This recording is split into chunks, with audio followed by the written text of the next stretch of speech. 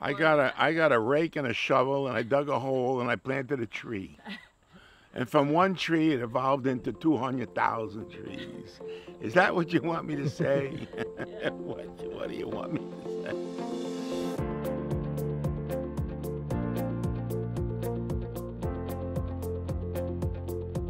I am Harold Albinder, the CEO, president of Hudson River Fruit Distributors.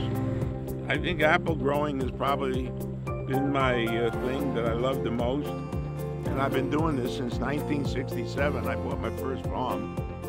1963, I partnered with my father to go into the apple business. I told my dad that at the time that we had to get something for ourselves, some, roof over our head.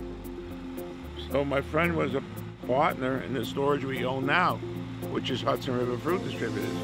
And we purchased that in 1964.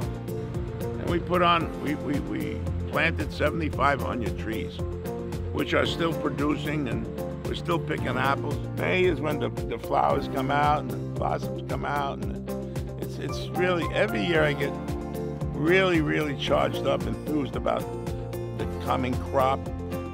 It's always, you're gonna have a better crop than you had the year before. They're laden with apples. Beautiful, beautiful. They're really, really beautiful. That's what nature gives. That's about it. That's my story. And thank you. Have a good day. Eat a lot of apples.